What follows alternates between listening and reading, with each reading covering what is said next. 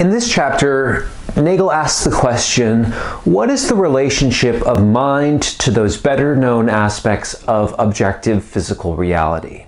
Even if we endorse the objectivity of the mental world, we still have to give an account of how mind, subjective mental processes, fit into the same universe as described by our physical concepts.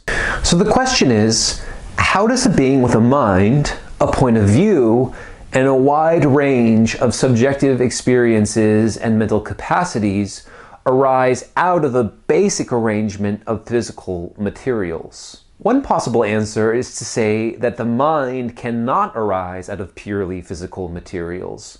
Something has to be added to that arrangement, namely a soul, which can then be the bearer of those mental properties. This position, of course, is known as dualism. But Nagel thinks that dualism is implausible for several reasons. First, the relationship between the mental and the physical seems to be more intimate than would be the case if dualism were true. There's a close connection between the mental and the physical, even if we can't say precisely what that connection is. And Nagel thinks that it would be surprising if they were completely detachable from each other, as dualism suggests. Second, the idea of a non-physical substance doesn't really explain how that non-physical substance can be the bearer of mental properties. How does something being non-physical explain how there could be something it was like to be that thing? Something being a non-physical substance doesn't seem to qualify it as any a better candidate for being the bearer of mental properties than a physical substance, such as the brain. In other words, it's just as mysterious how mental properties could be predicated of a non-physical substance as it is for how they could be predicated of a physical substance. The real difficulty here, according to Nagel, is how to make sense of the assignment of essentially subjective states to something that belongs to the objective order. How can we reconcile, if we can at all, the essentially first-person character of subjective mental processes with a third-person objective understanding of them? Nagel agrees with the dualist on this front, though, that mental states are not purely physical states. But the falsity of physicalism doesn't entail or require the existence of non-physical substances, or soul. That's where the dualist goes wrong, according to Nagel. All that the falsity of physicalism entails is that things can be true of conscious beings that can't be reduced to physical terms. So the body, for Nagel, possessing physical properties could be compatible with the claim that the body possesses mental properties. We'll explore this view in just a bit. Another view Nagel considers is what he calls the no-ownership view, that mental events are not properties or modifications of anything at all, but simply occur, neither in a soul nor a body. But Nagel doesn't think this view is intelligible either. He writes, something must be there in advance, with the potential of being affected with mental manifestations, if lighting a match is to produce a visual experience in a perceiver. The potential must have a pre-existing basis. Experience can't be created out of nothing any more than flames can. The nature of this medium, however, is unknown. In principle, it could be anything, a world soul, for instance. Nagel writes, no doubt the correct model has never been thought of. Because of the apparent intimacy between the mental and the physical, Nagel is led to a dual aspect theory, or what is also referred to as property dualism. This is the idea that the brain, while having physical properties, also has non-physical properties as well. Mental processes and physical processes are two aspects of one more fundamental underlying substance. We'll be digging into this view further in just a bit. Nagel, however, acknowledges some of the problems and misgivings he has about a dual aspect theory right up front. There's a mystery here about how one thing can have two sets of mutually irreducible essential properties. How can one thing have both essential mental properties on the one hand and essential physical properties on the other? If we accept the irreducible subjectivity of the mental and we reject psychophysical reduction, then it is unclear how there could possibly be a necessary connection between the mental and the physical. The physicalist accounts for this conception by claiming that mental processes are really just certain sorts of physical processes, and so are necessarily connected in this way. But according to Nagel, reduction isn't the only kind of connection. They might be connected insofar as each has their causal origin in some third underlying substance. The main problem here is figuring out how mental events might also have physical properties. How can concepts that refer to events with an irreducibly subjective character also have properties of the kind that characterize the brain?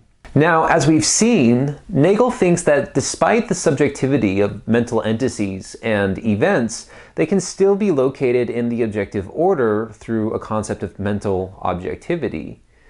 And we now have to consider the possibility that these entities and events, quote, might also be characterized by physically objective properties of the kind the brain has. This is his task in setting out a dual aspect theory, a task which requires reconciling the subjective point of view with the objective conception that is generated from detaching from it. To begin working out this dual aspect theory, Nagel begins with the idea of the self. Because the self seems like the ultimate private subjective object, apparently lacking logical connection to anything else, mental or physical. When I think about my life, my experiences, past, future, and present, my identity through time seems to be predicated upon the identity or self-sameness of the I that accompanies or is witness to the experiences that I undergo. On this view, I must be a pure, featureless mental receptacle. And this pure mental receptacle seems to be independent of both bodily continuities, but also of psychological continuities. It seems like, for instance, that although my body changes over time, I'm still this same subject of experience. Even though my psychological traits have changed almost entirely from age 3 to age 30, I still seem to be the subject of all these varying experiences. This is why the I seems to be detachable from anything else. The concept doesn't seem to depend on anything other than itself. The self-evidence of this I doesn't seem to require or rely on any relation of continuity over time. And it tempts us to think of this I as a kind of non-physical soul, capable of existing independently of both body and mind. But there are serious problems with this idea that the soul is the seat of the self, because a soul doesn't seem to be able to bear the weight of personal identity, according to Nagel. Locke, for instance, noticed that the self cannot be defined as a kind of object, either physical or non-physical, as a body or as a soul, and instead postulated that the self could be identified as sameness of subjective consciousness. Because if the soul were what gave identity to the self, then it must be that the soul connects the various moments of subjective experience together. But if that's the case, then what really constitutes the self is the sameness, or the continuity of that subjective experience, chains of memory linking one experience to another, and the soul drops out as an irrelevant addendum. But the idea that the self is constituted by the sameness of subjective consciousness, held together through the function of memory, is not itself immune from serious criticism. Because it seems like sameness of consciousness isn't entirely captured by the continuity of our psychological states. It seems reasonable to, at least in some instances, identify a subject as that very same subject, even though a break or discontinuity in their psychological states has occurred. See, for example, the paper by Bernard Williams, The Self in the Future. But Nagel thinks that questions about identity have definite answers. So this can all seem pretty complicated and confusing, and maybe one would be tempted to just say that there isn't any answer to the question, what is the self? But Nagel doesn't agree with this and thinks that questions about identity require definite answers. And this answer must be answered not on the basis of convention, such as when we speak of the same nation or the same restaurant, where lines or boundaries of identity are drawn on the basis of convention alone. Nagel writes, "This seems to leave us with the conclusion that being mine is an irreducible, unanalyzable characteristic of all my mental states, and that it has no essential connection with anything in the objective order or any connection among those states over time. Nagel concludes that there must be something wrong with this picture, and he thinks that the mistake lies in Descartes' conception of the self. The apparent impossibility of identifying the self as anything or even essentially connecting it with anything comes from the Cartesian conviction that the nature of the self is fully revealed in introspection, that our immediate conception of it, in our own case, contains everything essential to it, quote, if only we could extract it. But we never seem to be able to dig deeper into the idea of the self than giving it the label of the self. It doesn't yield up anything further through investigation. The concept leaves no room for the discovery of further essential features, which would figure in a richer account of what I really am. And the idea that I could identify myself with an objectively existing thing seems to be excluded from this conception of the self that I obtained through introspection. The first step here is to deny that the concept of myself is purely subjective, as the Cartesian assumption makes it out to be. So, in what sense is the concept of myself objective? If we return to the insights of Wittgenstein for a moment and recall that mental concepts, such as that of a mental state or feeling state, have both public and private criterion of applicability, that is, third-person and first-person conditions of application, then in order for me to correctly apply the concept of a mental state, I need to know when it is applicable both in my case and in the case of others as well. There needs to be a rule that I can follow, even if I do so only implicitly. This lends mental concepts that refer to essentially subjective states or entities a kind of publicity and objectivity. It gives us a notion of mental objectivity, and this idea of mental objectivity enables us to think objectively about essentially subjective processes. And for Nagel, this is also the case with personal identity.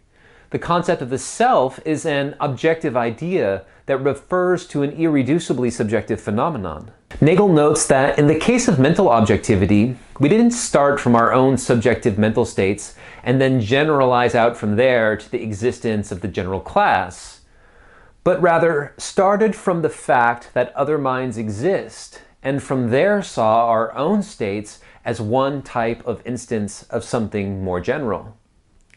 Likewise, we can understand the objectivity of our idea of the self if we start with the fact that persons exist, and then from there see ourselves as one type or instance of the more general class. So the concept of a person is objective. Possessing the concept of a person means being able to apply it in one's own case and in the case of others as well. However, we cannot immediately identify the nature of what is referred to from the conditions of our own possession of the concept of ourselves, just as we can't immediately identify the nature of what is referred to from the conditions of our possession of the concept of a mental state, such as pain. We have to also know what it would mean to apply the concept correctly or incorrectly in the case of others as well. So how can a property like being mine, which seems to refer to an irreducible subjective property of my experience, also refer to something in the objective order? What objectively are these persons we refer to? The idea is that there must be a notion of objectivity that applies to the self, because there is the possibility here that we can make a mistake. For instance, Nagel gives the example of someone remembering falsely making a witty remark that someone else actually made in their presence. Or, for instance, I might think I am someone that I'm not. This shows that I can make a mistake in my application of the concept of myself, and therefore that there is some publicly available criterion of its application. But what is this?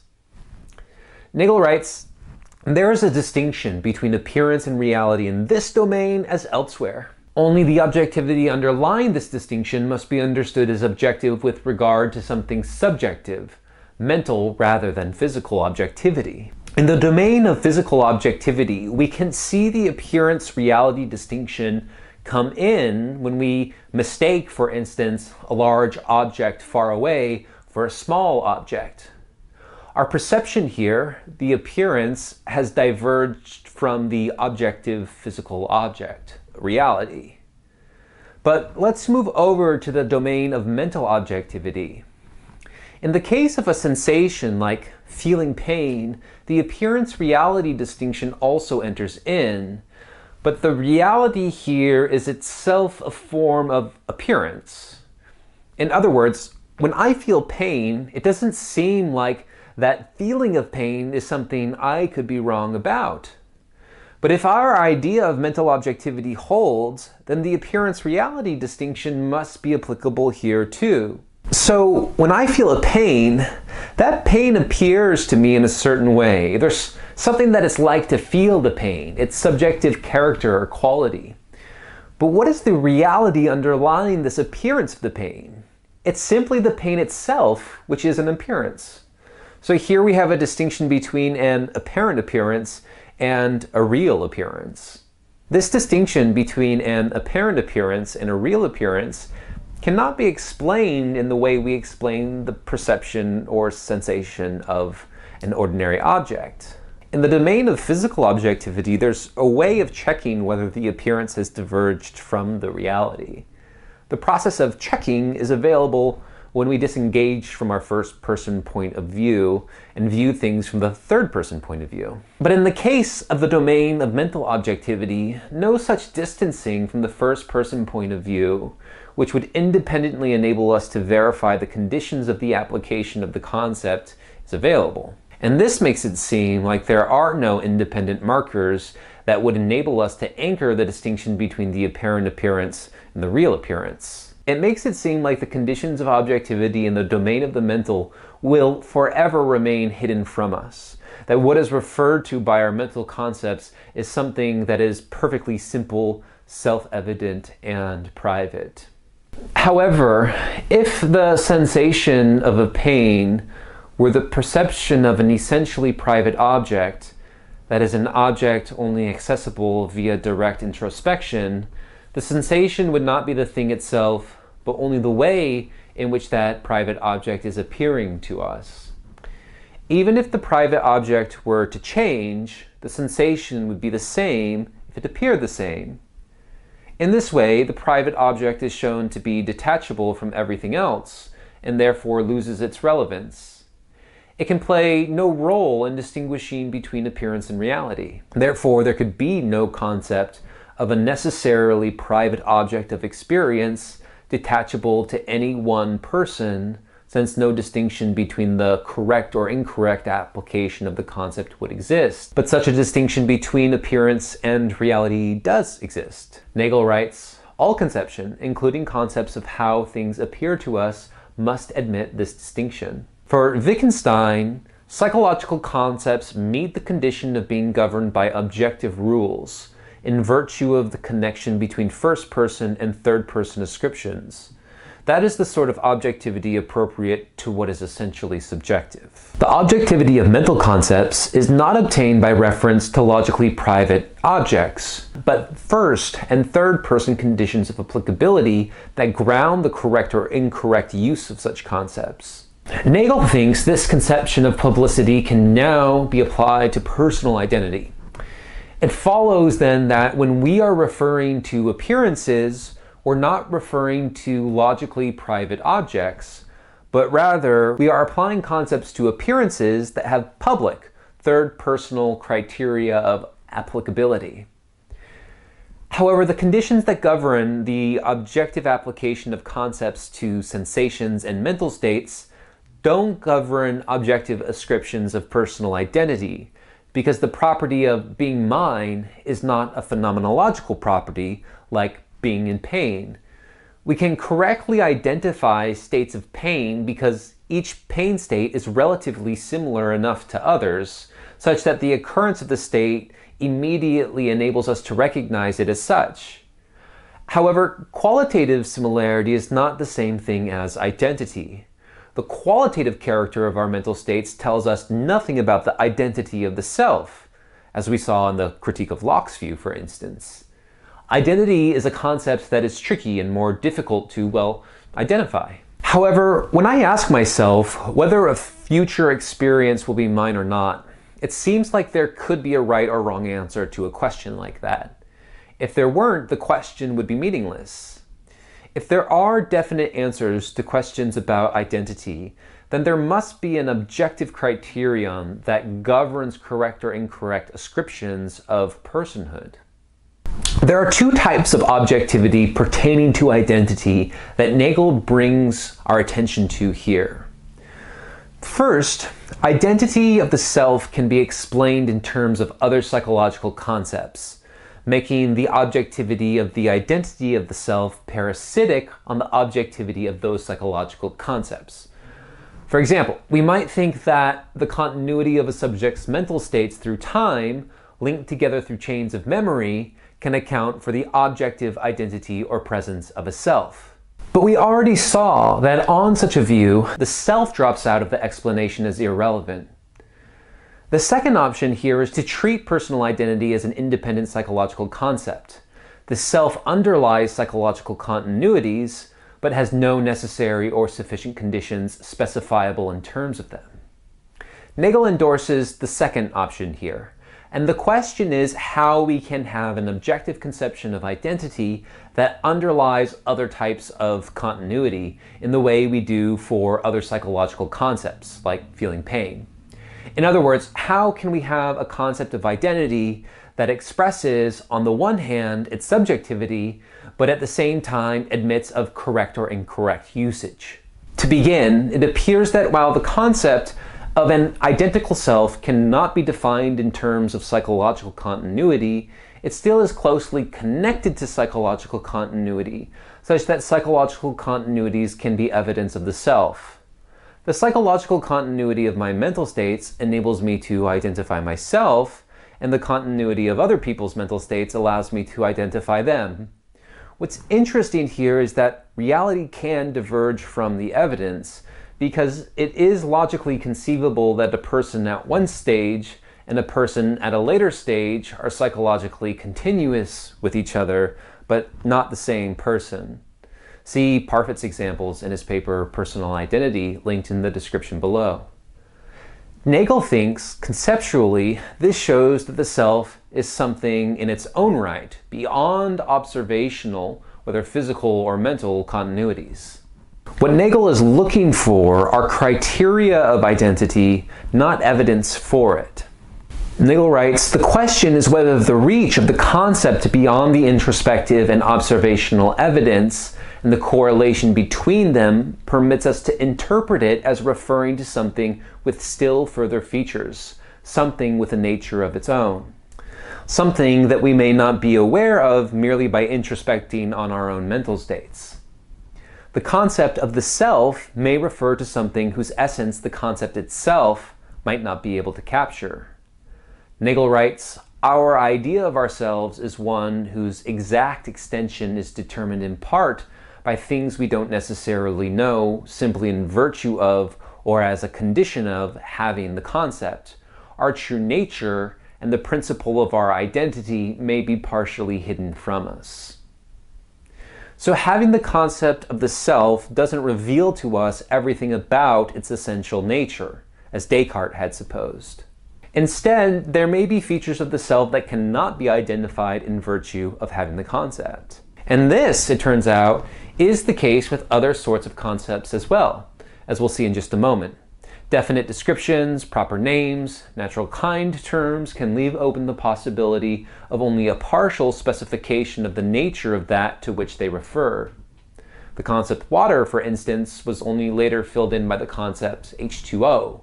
It took time to discover the essential nature of water, but the concept water was still applicable and useful in the absence of knowing its essential nature. When a term refers to something whose nature is not captured by the conditions of applicability themselves, those conditions can still provide a basis for further investigation into the referenced true nature. For example, at one time, gold referred only to objects with certain types of observable properties, such as its being highly reflective of heat and light, its malleability, its beauty. These types of observational properties allow us to identify gold, but don't capture its essential nature. Those observable properties do, however, provide the basis for a further investigation into its true nature. So might the concept of a subject of experience be somewhat like this? The difference between the concept gold or water and the concept of a subject of experience is that the concept of a subject of experience refers to something essentially subjective, and it is the subjective mental properties that the concept refers to that must be explained if we want to find some kind of objective referent for them.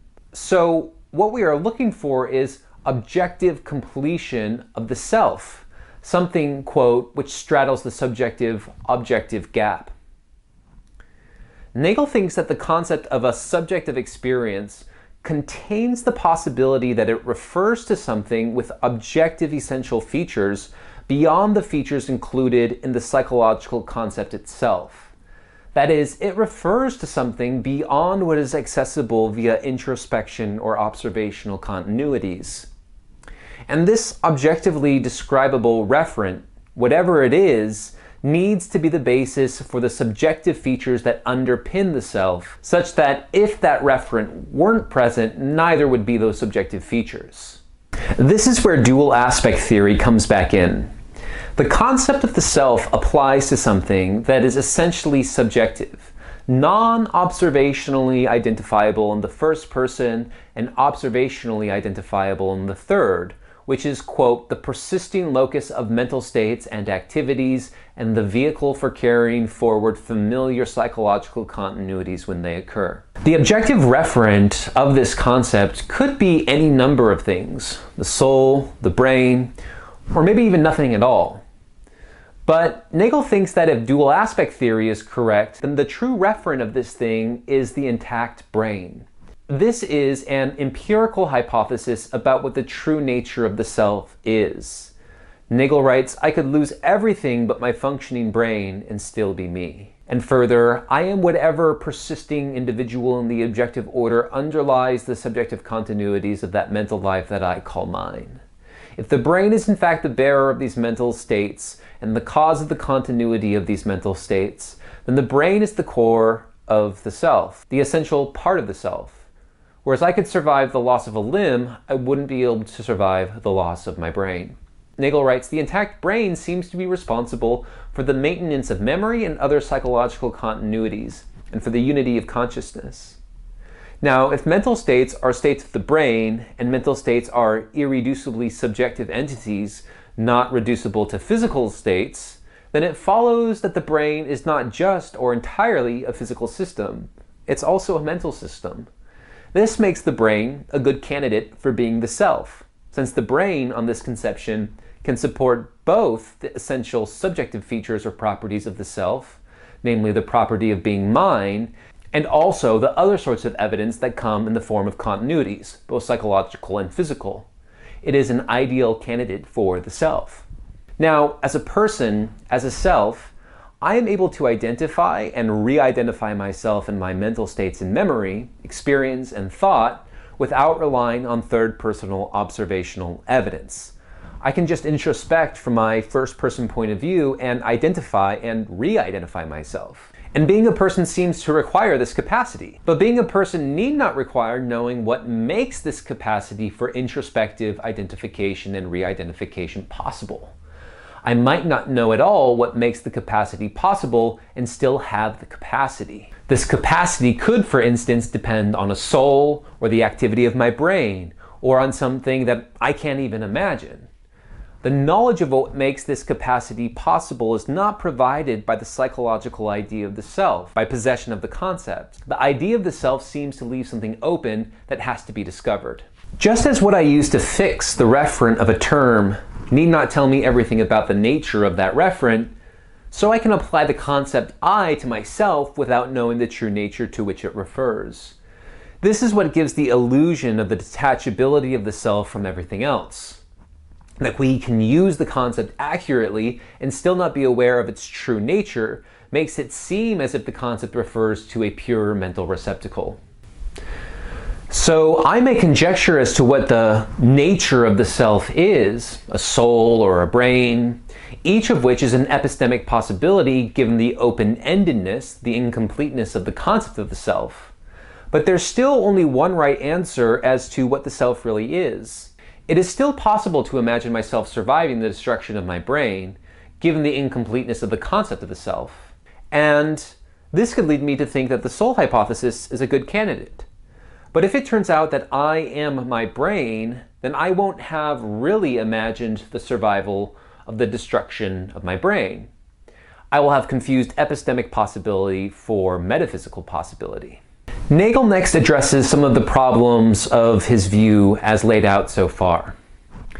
If what we are depends on not only our concept of ourselves, but on the world as it really is, then there is the possibility that nothing in the world can truly satisfy the concept perfectly.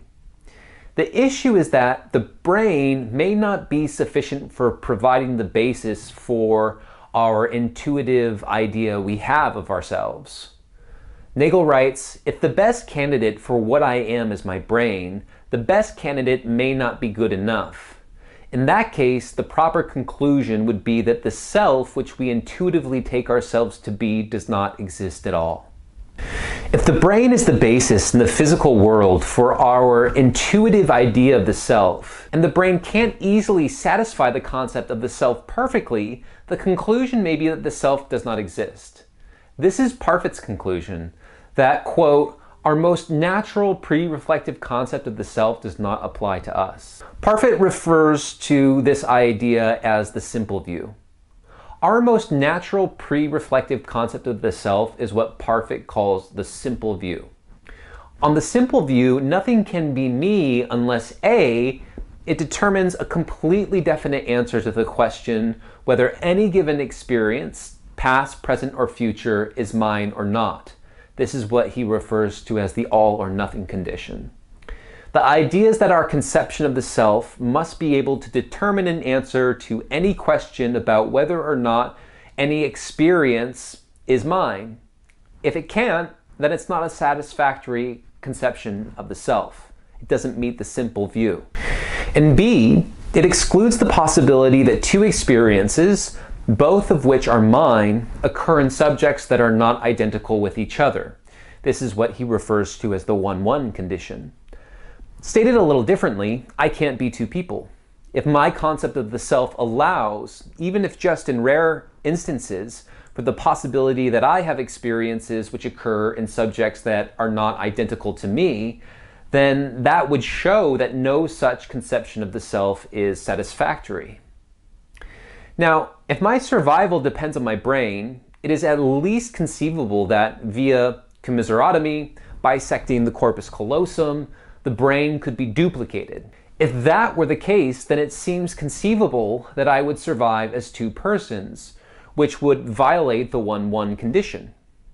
And if my brain could be gradually replaced cell by cell, on the other hand, accompanied by a gradual transformation of my personality and memories, then a future experience might belong to someone to whom there was no answer to the question of whether or not they were me, violating the all or nothing condition.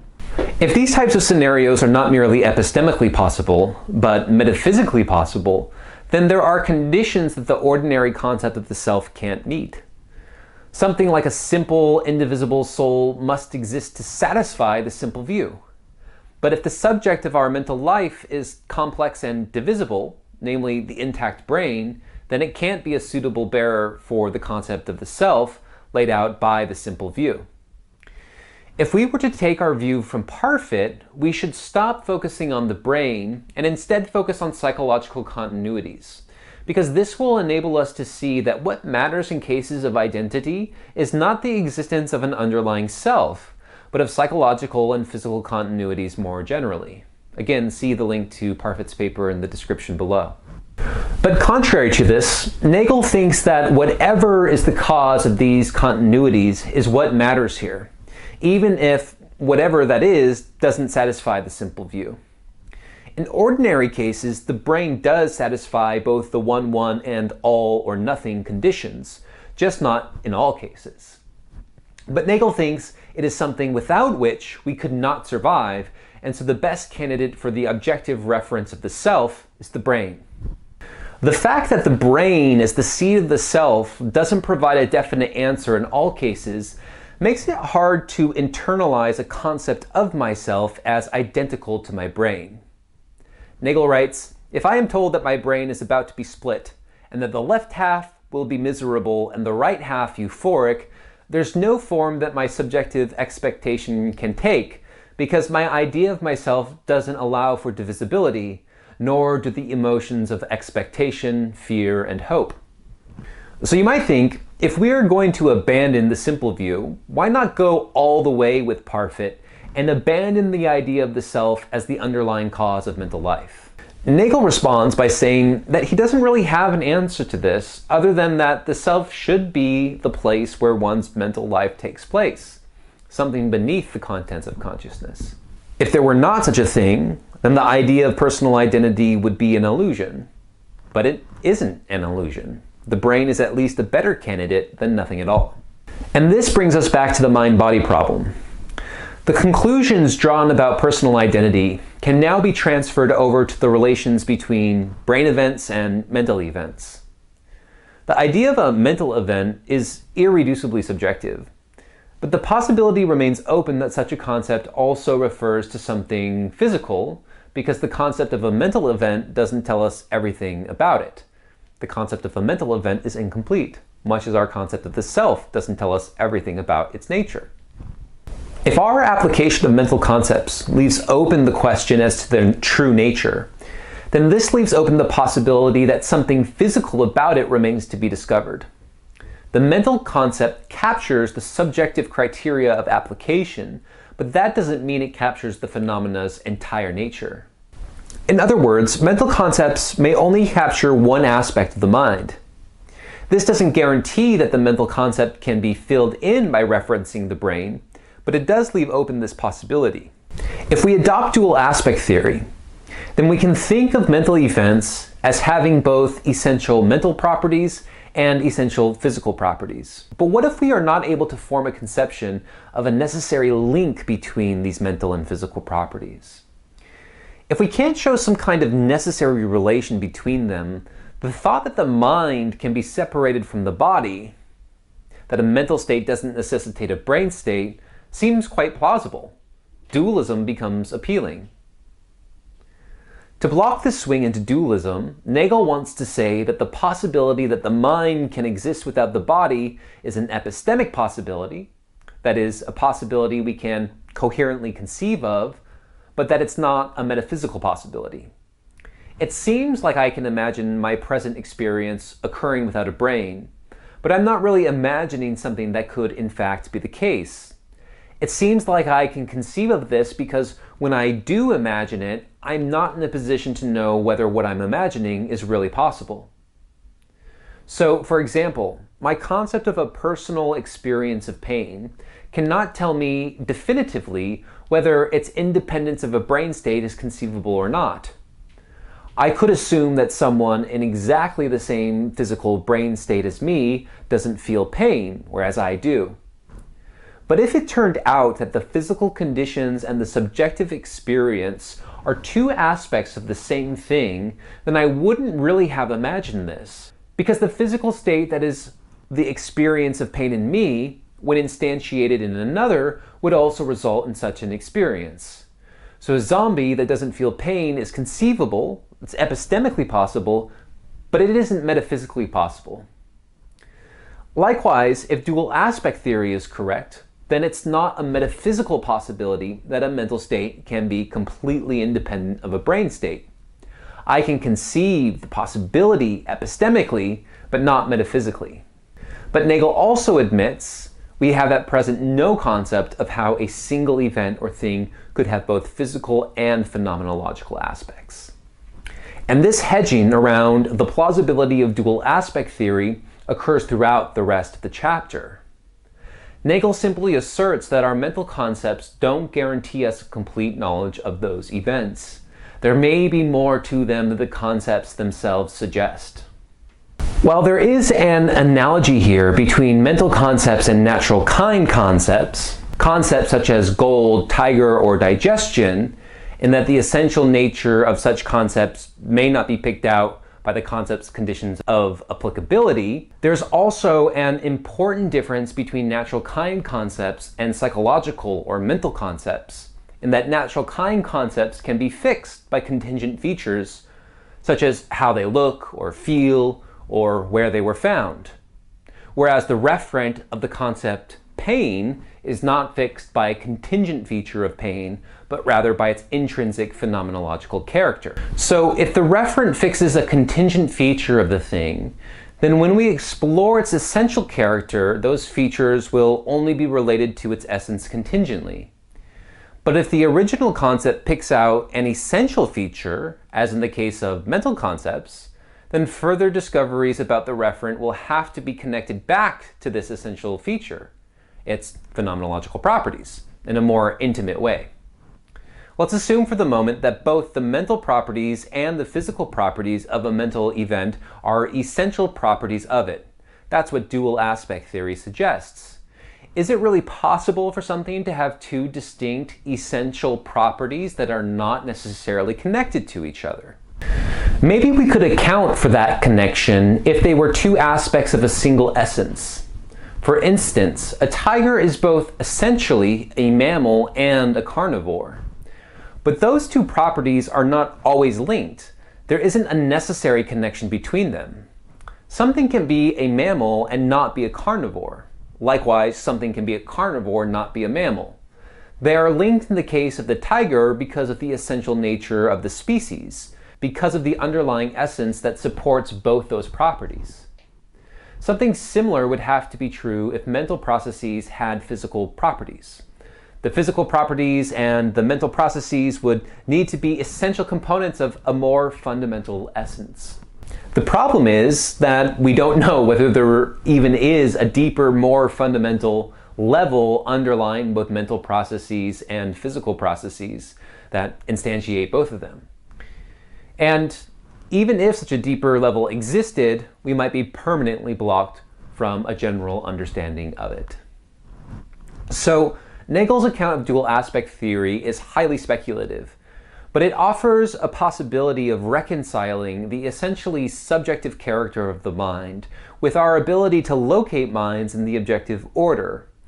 It's a theory that allows for an integration of the essentially subjective properties of mental states with a capacity to detach from them and view them from the outside without having to resort to psychophysical reduction. There are, however, further issues with dual aspect theory. One is that it looks like it leads to panpsychism. If the mental properties of a complex organism, such as the brain, have to result from some properties of its basic components, then those basic components must have mental or proto-mental properties. How could something that is conscious arise out of something that is non-conscious? Whatever this deeper underlying essence is, it must possess proto-mental properties. But it's hard to see exactly how this would work. Nagel writes, "We cannot at present understand how a mental event could be composed of myriad smaller proto-mental events on the model of our understanding of how a muscle movement is composed of myriad physical chemical events at the molecular level. We lack the concept of a mental part-whole relation. The issue is that mental events are divisible in time, but not in space, and yet they occur in a spatially extended organism. So they must have parts that correspond to the parts of the organism in which they occur. This suggests a mental analog to spatial volume and spatial complexity. What exactly this would be, however, is unclear. The problem is that everything going on in consciousness that we are aware of at a given time seems to be present all at once, which seems to indicate that mental events are simple and indivisible. Consciousness appears to be a unity. This is a problem for the idea that mental states are states of something as complex as the brain. If mental events are complex, then there will be microscopic mental processes occurring in subparts of the brain, which when combined together give us global mental processes. But consciousness doesn't seem to be like that. What we need is a theory of conscious organisms, which are combinations of chemical elements occupying space, which also have an individual perspective on the world. When these materials are suitably arranged, our minds and bodies come into being. Certain complex, biologically generated physical systems have rich, non-physical properties, and an integrated theory of reality needs to be able to account for this. Nagel writes, "I believe that if and when such a theory arrives, probably not for centuries, it will alter our conception of the universe as radically as anything has to date." We need new tools, and reflecting on the impossible here will force us to create new ones. We and other creatures have minds. We are also composed of the same materials as everything else in the universe. So discoveries made about how we have minds will reveal something fundamental about the constituents of the universe as a whole. In the next video, we'll begin rounding out our series of videos by looking briefly at Nagel's conception of the objective self, for it is this objective self that, quote, places us both inside and outside the world and offers us possibilities of transcendence which in turn create problems of integration. When we detach from our particular point of view and represent the world from no particular point of view at all, we simultaneously find ourselves inside and outside the world. This leads to the problems of philosophy we have been examining so far. However, I'll go on to argue that it results in a divided or fractured self, a division that can be healed by realizing that the outward journey to more objective worlds is not the only sort of journey there is. What is currently needed is not a journey outward, but rather a journey inward, a descent into worlds of mystery and magic. It is only in the descent into the depths of psychic life that the sources of life which sustain us can be reconnected to. The inward journey offers a real and viable alternative to the objective ascent, as well as a conception of the task of philosophy that has largely been ignored and ultimately forgotten.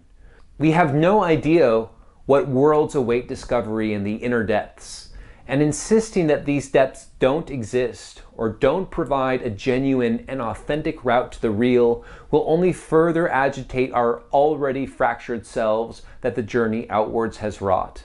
To heal that wound, one must go inward and rediscover the primal source of creative life within.